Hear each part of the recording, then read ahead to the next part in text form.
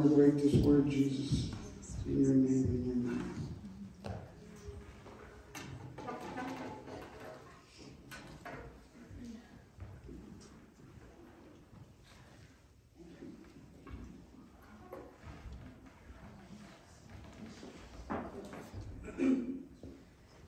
You can have a seat, guys.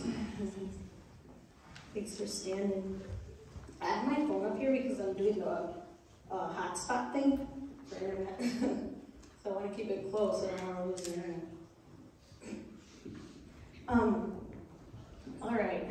So I'm excited. God really gave me a lot of clarity on this topic, and I'm really grateful. And He has a word, you know. He really has a word. It's not me. So in the beginning of January, the Lord began to speak to me about His ministry of deliverance. He gave me a dream, and He confirmed that with a word that He spoke to me in prayer while He was teaching me about deliverance in the beginning of January. I'm not going to share any of that. That was something personal between God and I. So when my brother asked me to teach on deliverance, I knew that the Lord had already started preparing me for this message. When I began to study this topic of deliverance, I kind of felt like Alice in Wonderland. I don't know if you've ever seen that. The version is like the Disney version. And I just remember that my mom hated that movie. She said it was so weird. But you know how Alice in Wonderland, when she first goes down the hole, she's falling down the hole, and there's stuff that's upside down and crooked, and like all of a sudden she's like right side up, and then she's upside down. So I felt like that when I started researching this topic. I felt like there were so many ways that you could go. There were so many corridors. There were so many, and I was like, what is this? What is this? It's too vast. It's too much. It's too big. How can anybody even know what this means, you know? And so the Lord called me on a fast, and it was right after Pastor Dave spoke on fasting. And that day, I don't know if you guys remember, I mean, God really hit me hard that day. I was crying and wailing, and He was dealing with me, you know. He really, really spoke to me through Dave's word. And so He called me on a fast. And He called me on a fast to give me clarity on this subject. And so day 2 of the fast, it was a 3-day fast, only water. And on day 2 of the fast, Pastor Dave calls me. And I was in the middle of praying when he called me. And usually when I pray, I put my phone on silent and turn it off so no calls can come through. Well, his came through. And I'm like, how did this come through? So then I answered it, and Pastor Dave goes, hey, are you got time? And I was like, yeah, I'm just praying. I got a minute. And he goes, hey, I just wanted to let you know that I've been fasting and praying about what you've been telling me that you've been studying. And I want to tell you some stuff. And I was like, oh, thank God. I've been waiting. I'm waiting for focus. I'm waiting for God to tell me. And so my brother shared some stuff with me. And I was like, thank you. And he's like, take this in love. And I was like, no, this is what I need to hear. I need focus.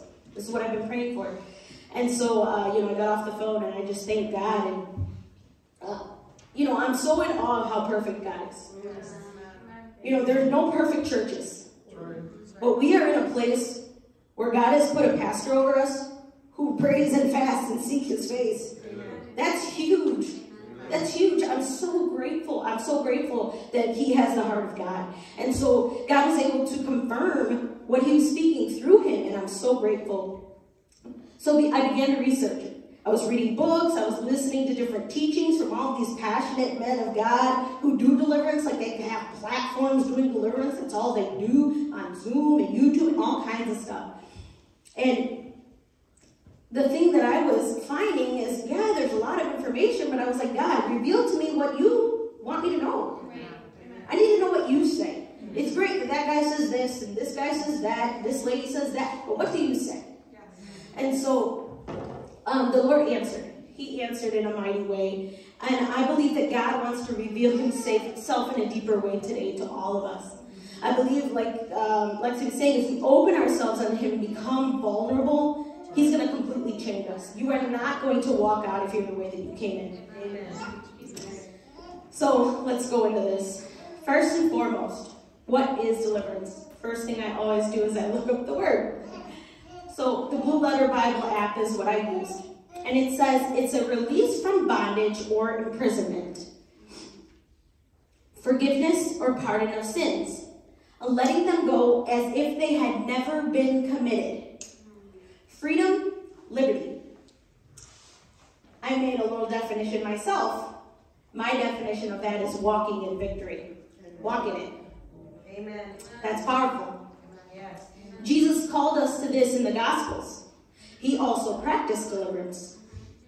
In Luke 4:18 through 19, this is the King James Version, it says, "The Spirit of the Lord is upon me, because he hath anointed me to preach the gospel to the poor.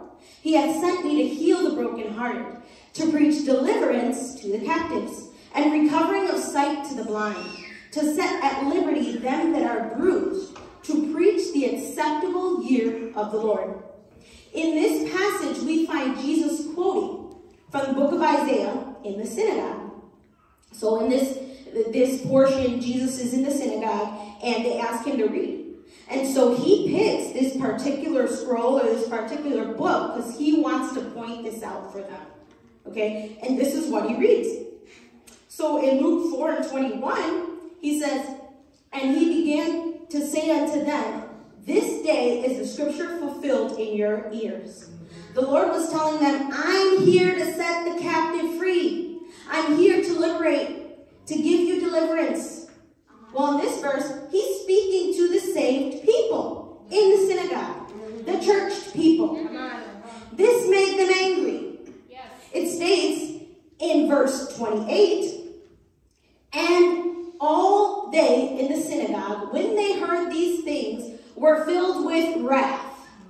They were so enraged that it states in 29 that they rose up and thrust him out of the city and led him unto the brow of the hill whereon their city was built, that they might cast him down headlong. So they were ready to throw Jesus off the top of the hill of the city. But it says that Jesus just walks right past them and he steps into his ministry. So as you continue to read that chapter, he goes about teaching, preaching, and along the way, he's casting out unclean spirits from some, he's healing others, he's healing all kinds of diseases and ailments, making people whole.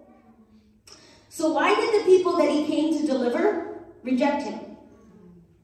Because if they accepted him, they would have to accept the fact that they were living in bondage. They didn't believe that they were living in bondage or captivity.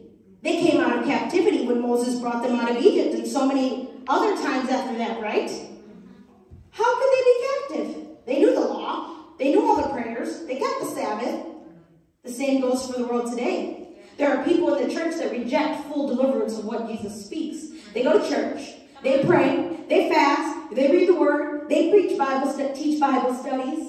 They're preaching to their co-workers. We're okay, right? How could this be? Well, let's take a look at the Israelites.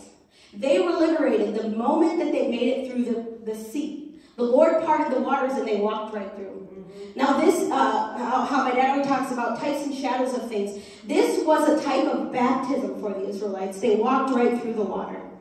Then it says that the Lord had a pillar of fire that would guide them along their way by night, and a pillar of clouds that would guide them by the day, okay? Because they were in the desert. And what's our guide? The Holy Spirit. That was a type of Holy Spirit for them, okay? So they had something that guided them. Yet they spent 40 years wandering in the wilderness, walking around a huge circle for years, in the same cycle, not entering the promised land. Why? They were set free. Well, there was one thing that they had not allowed. They did not allow themselves to be liberated in their minds. They held themselves captive to the old ways. They were still operating in the works of the flesh. They had a victim mentality. So this meant that until they would allow themselves to accept the deliverance that the Lord already gave, they would remain in bondage. That's good. When they made it to the promised land, it was time to walk in. God said, go. It's time. It's there. Land flowing with milk and honey. Everything you need, it's there. So then the Bible says that 12 spies were sent out, one from each of the 12 tribes. They were dispatched by Moses to scout out the land, this land of Canaan. It says that 10 men came back, saying that the land was already inhabited. They could only see failure. They're too big. It's too hard. We're not capable. Okay. They saw that they would be defeated on their own strength. You see, when you try to fight your battles without God, you always only see failure. Come on. But there were 2 men, Caleb and Joshua, who came back saying, yes, let's go. God has given us the land. We got this. Caleb knew that they could take the land and defeat the giants. Why? Because he was walking in complete deliverance. He was seeing according to the Spirit. He was seeing with the spiritual eyes. He knew that the battle was the Lord's. When David fought the giant, he knew that the battle was the Lord's. He said, who are you to defy the armies of the living God? He didn't even put himself in it. Come on. That's good. Thank you, Jesus. One of the biggest controversies in the church today is the topic of deliverance, and an erroneous thought of what it is. You see, there are arguments about whether a Christian can have a demon. Can we be possessed or oppressed? You see, my friends, Jesus revealed to me that we're asking all the wrong questions. Is there a spiritual realm? Absolutely. Are there demons? Yes. Did Jesus cast them out? Of course. We see that all throughout the Gospels. But he never gave them a platform. He just spoke in authority and told them to leave, and they obeyed. Jesus didn't go around looking for all the demons to cast them out. Come on. When someone appeared in his path, they had a need, and he met the need. He made those people whole, not only in body, but also in their minds and in their hearts. So the focus is on Jesus and his authority. Come on. Yes. Brothers and sisters, if you and I are filled with the same Spirit that Jesus had, why then are we not living a life of victory? The conclusion is that we're choosing to live in bondage. Come on. Come on. You see, when you choose not to be changed in your mind and your heart, you choose to be in bondage. So how do we live the life of victory and not captivity? The key is found in your word. Amen. Romans chapter 8, 1 through 4. This is the Amplified Classic. Okay? I think Corey has it up there. I'm going to read it from up there. It's a little bigger. It says, therefore, there is now no condemnation, no judging guilty of wrong for those who are in Christ Jesus, who live and walk not after the dictates of the flesh, but after the dictates of the Spirit. So what's our first key? We have to walk in the Spirit. You can't walk after the flesh. A lot of times we want to use the cop-out, the devil made me do it. And these guys going around casting out demons from people, you're okay. You just went out and drank all week, but let me cast out the demon of alcoholism. You have to take some fault in that. You chose to take the drink. You're not walking according to the Spirit. You're walking according to the flesh. So now we're glorifying Satan and making him, and he's like, yeah, I'll take fault. Heck yeah. Yeah, I want a platform. I want to be there. Come on. Let's keep going. Verse 2, it says, for the law of the Spirit of life, which is in Christ Jesus, the law of our new being, so you're new, it has freed me from the law of sin and of death. So when you choose to walk in the Spirit, you're free from the law of sin and death. When you choose to walk according to the flesh, even though you've already been free, you're choosing the law. Come on. Right now I'm walking in the Spirit, so I'm stepping out of grace. I no longer choose grace. I no longer choose the blood of Jesus Christ because I want to walk according to what I want to walk according to. I want to do the things that please my flesh. So you're choosing that. Next verse says, for God has done what the law could not do, its power being weakened by the flesh, the entire nature of man without the Holy Spirit, sending his own Son in the guise of sinful flesh, and as an offering for sin, God condemned sin in the flesh, subdued, overcame, deprived it of its power over all who accept that sacrifice. Do you accept the sacrifice so that he can subdue it, overcome it, deprive it of its power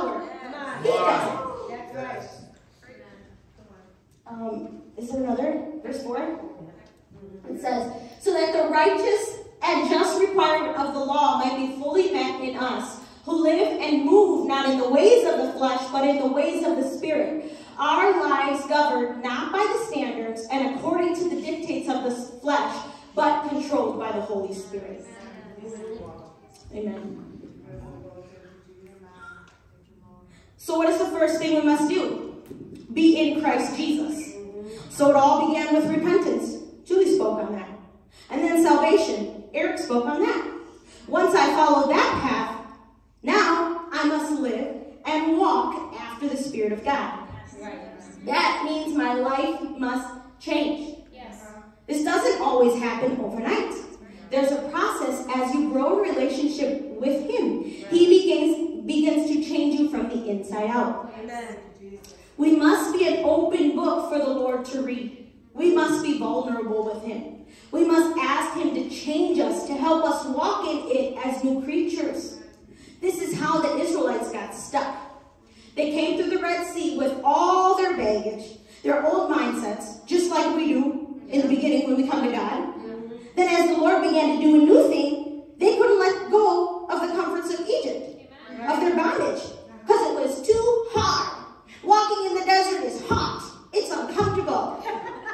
They're unsure of the next step. I can't see what's next. I gotta put in effort. You mean I gotta wake up and pray? Come on, girl. I gotta open the Bible? Can't you just change it, God? Can't you just fix it? It's too hard. That's basically what they were doing. They even said back in bondage, back in Egypt, we did our same old job. Yeah, we got whipped and we got spit on. We got yelled at, called outside of our names. But at least we got to eat and sleep in the comforts of our own homes. Or what they believed to be their own homes. This is some of us. After we get washed in the blood, are we willing to give our old mindsets to God? Throughout our lives, there are instances that occur that allows the enemy to build strongholds in our minds and in our hearts. Yes. Those things can become the very thing that keeps us in bondage. Yes. The reason for this is because in situations that come up, if we decide to operate or react out of that stronghold, we are not allowing God to fight our battles. What does that even mean? Operate out of your stronghold. Let me give you an example. Let's take the stronghold of rejection. This is one that is most common. This can begin in childhood. When your parents spoke words to you like, you're not good enough. Why can't you be like, insert better person here? Or even if your parent abandoned you at a young age. It may have even begun in the womb when your mom found out she was pregnant and spoke that you were an accident. Or may have even wanted to abort you. Or what about the couple that had all girls and wanted a boy so bad that you came out a girl? This was an open door to the enemy. To mess with your mind and camp out within to build a stronghold. Doesn't seem fair, does it? Well, guess what? The enemy doesn't play fair. So let's look at this person with the stronghold of rejection. They begin to grow. And every time another disappointment comes about in life, they attribute that thing happening to the rejection. They end up in a place of being very lonely, become a loner. They know that no one will ever love them. They have always been rejected. Why continue to try? When someone wants to reach out and help them, they look through the lens of rejection. They don't see it as help. They see it as, I'm not good enough again. When the person responds to rejection or looks through the eyes of rejection, they can't accept love because they feel unloved. So they can't even accept the love of the Father at times. This was the exact intention, to make you stay at arm's length from Jesus. Fear of rejection holds you back from going deeper in Him. Let's look at another one. Let's look at mine. For many years, I had a stronghold of control. Now, the controlling spirit, this is a generational thing in my family. It comes from both sides of my family, my mother's side and my father's side. The women are very strong and controlling. This makes it difficult to submit to authority. Now, some of the women have cut this line, this generational curse. My mom was always an amazing example of submission. A lot of times I would be like, man, you're too submissive. That's crazy. But she always gave me this awesome example of that. She cut that. So how did it become a stronghold in me? Well, it came in as a child when I was molested. That's another story for another time. But I was molested as a child for many years. And that was a knocking on the door, allowed the enemy to come in. And I determined within myself that I would never let anyone hurt me again. So I would control everyone and everything. They'll do things my way or the highway. I was told I could do anything that I put my mind to. That fed my stronghold. So I would look at any situation, I would figure it out, and I would fix it. The intention that the enemy had behind this is that I didn't need God. He didn't save me when I was a child and being hurt. Why would he help me now? Monica, you can only depend on yourself. So when I was delivered from this mindset, the Lord had to allow things to happen in my life that no one could fix, not even me. When my marriage was on the rocks at the point of divorce multiple times, the only one I could turn to was Jesus Christ. Amen. When my baby girl was born premature and in an incubator for months, the only one who could intervene was Jesus. Amen.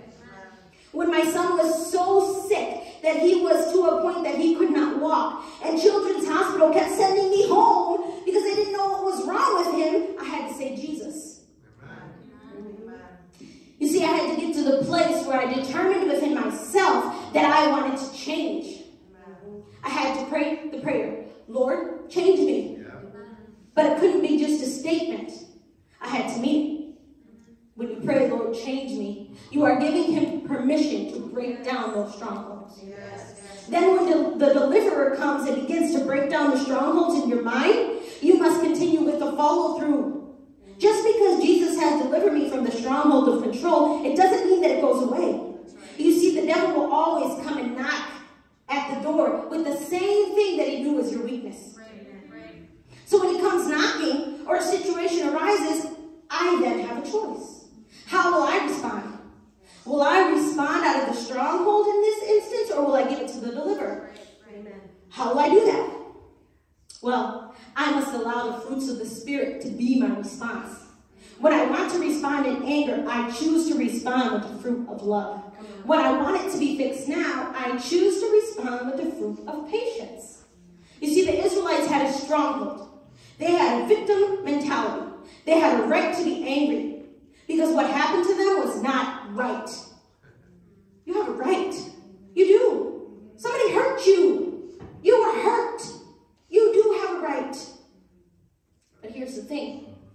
But what they needed to do was surrender their right to be angry and hurt. Amen. Amen.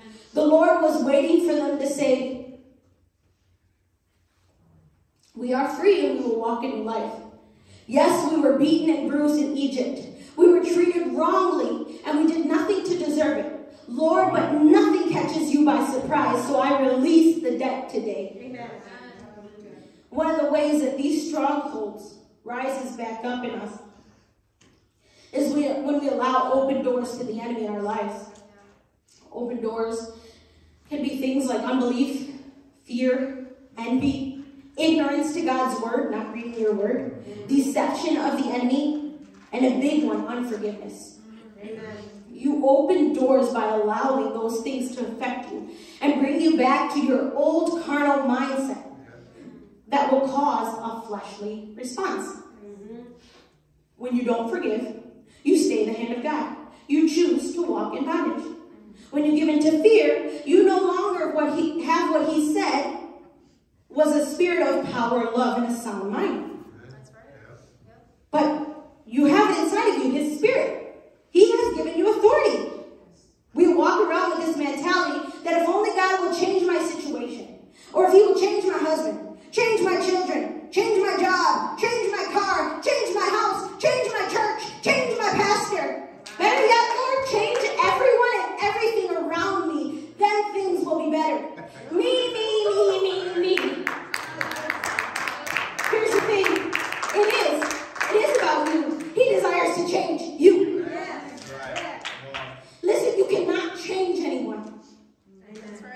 like my brother said, it's not our job to fix anybody. Amen. And you may not be able to change your situation, but the one thing that you can change is yourself. That's what it means to have deliverance. It's walking in his victory. When you allow him to reveal to you these things that have tried to lay claim on your mind and heart, you make way for the healing. So that is so much needed. He gave us the keys in his word. How do we deal with strongholds, old carnal mindsets? Well, the answer is in 2 Corinthians 10, 3 through 6. It says, "For though we live in the flesh, we are not carrying on warfare according to the flesh and using mere human weapons.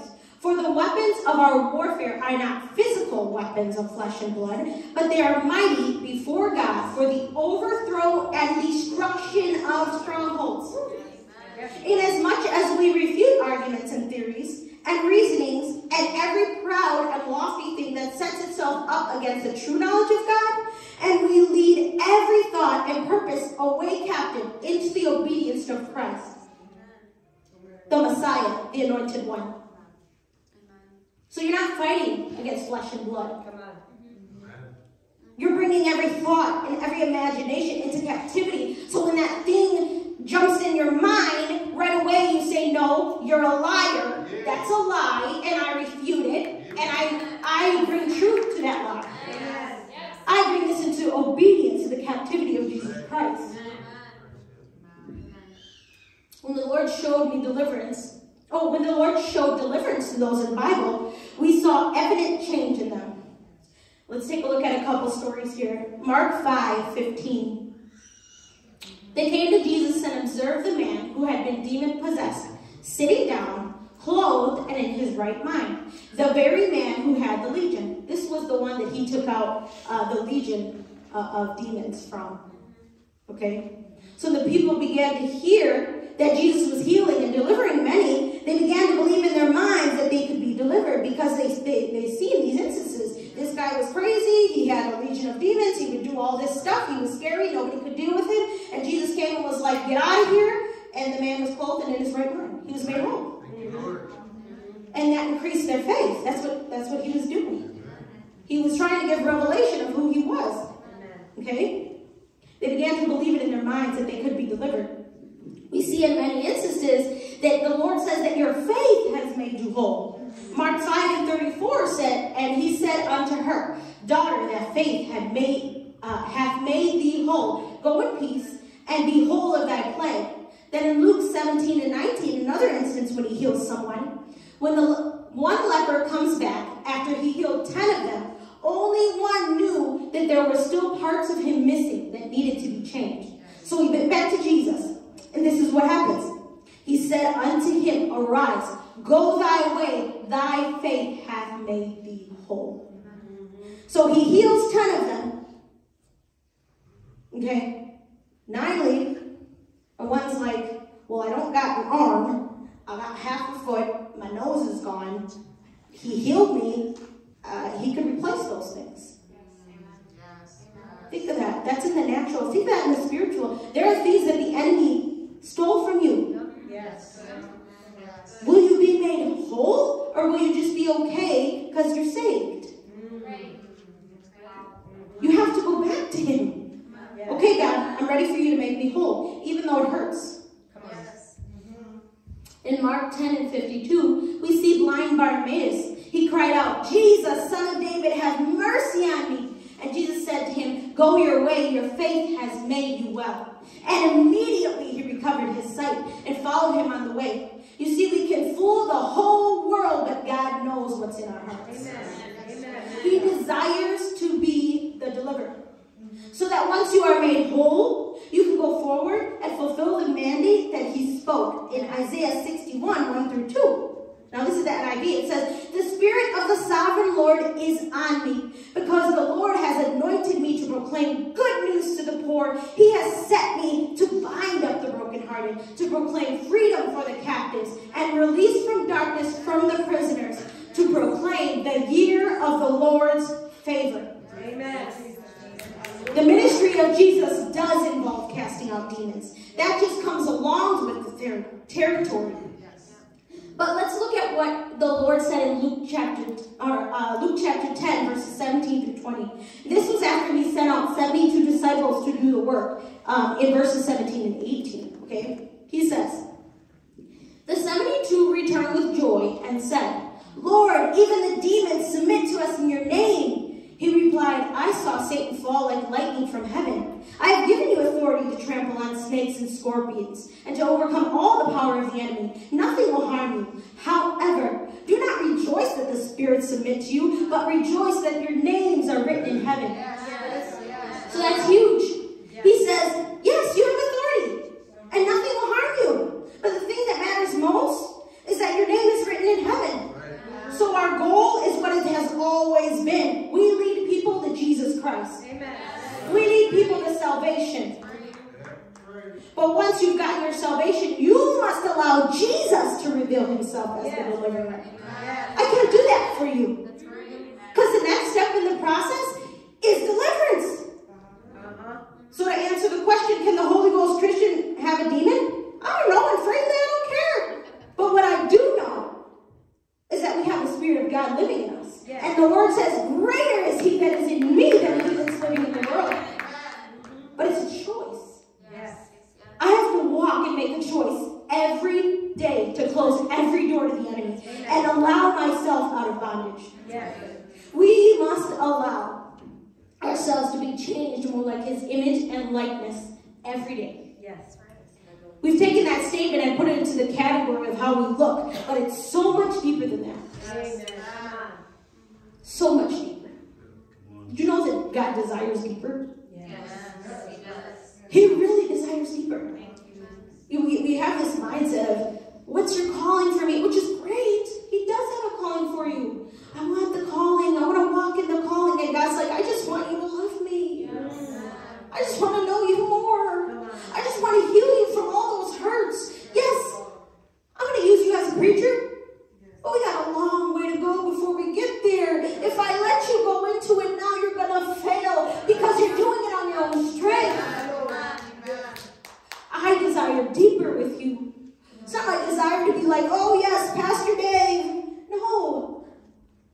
Dave came to me and said, I love you, God. I want to know you more. I love you, God. I want to know you more. I love you, God. Go deep. Go deep, God. And once he got to that place, the Lord said, okay, Dave, you're ready. I'm going to use you in something else. We must allow ourselves to be changed. I remember one Independence Day, I was up early, and I was in prayer, and the Lord dropped this in my spirit. He said, so many proclaim this day as a day of freedom, yet they walk around bound as captives. They are captive to their own ways and their old mentalities. So today, let's be determined to close every door to the enemy. Yes. Let him go to those deep places in our hearts that may have sprung up from childhood. Yeah. Allow him to heal those places. Will you be made whole? Will you allow Jesus to be the deliverer today? You guys can stand with me. God dropped this into my spirit this week. He said, the deeper you go in God, the deeper he will go into you. That means when you choose a deeper relationship with him, he will search the deep places of your hearts and your minds. If we remain surface level with Jesus, he will stay surface level with us. Not because he wants to, because we have a choice. We have free will. So will you choose your free will to keep the hurts? Will you choose your free will to keep the offenses? Will you choose your free will to keep those deep wounds? The ones that nobody knows about, only Jesus knows. The ones that when you're trying to go deeper into prayer, they come into your mind. Will you keep those? Because you have free will. And in that, remain living in captivity? Or will you ask him to expose the root of where these things that you're doing or feelings are coming from? We have to let God deal with the root. For you to grow and walk in victory and have true deliverance, we must allow the Lord to search us and make us like him. Yes. Pornography is not the root. There's a root. Something led you to that point. Fantasizing about someone else's husband is not the root. It came from somewhere. Depression, suicide, cutting, anger, rage, violence, alcoholism, these are not the root. Where did it begin? Where did it start, Lord? Why am I dealing with these emotions in my life? When you choose to go farther in God, it gets harder. It does. But that's because you're on the brink. I guarantee you, if you grab a hold of what God is speaking to you today, your week is going to get a little harder. But when you come up against opposition, that means that you're fighting something, and you're going to get through it. And when you get through it, you'll get to the other side. And on the other side, it's so sweet. It's so sweet because it's land flowing with milk and honey. He promised it. He said it. There's victory. And we can walk in victory. God delivered me today. Yes. When the Lord spoke to me at the beginning of January, He said that I was to proclaim the year 2022 as the year of the Lord's favor. Then He began to teach me about deliverance. So today I want to proclaim that over you. I want to proclaim that over Remnant. I want to proclaim that over everyone that's watching. Isaiah 61, 1 and 2. And before I say that, I want to let you know that God has taken me through some really tough places. He's taken me through some fires and some storms. And finally, at the beginning of this year, He said, Monica, this year you're walking in victory. This is your season of victory. And I didn't know what it meant. I said, what do you mean, God? I was supposed to fast today and I failed. That's what I was praying about. I was like repenting because I was supposed to fast that day and I failed. And He goes, this is your season of victory. And I was like, what do you mean? He goes, you're no longer choosing to fight your battles. You're giving them to me. Amen. That's what it means. It's so simple.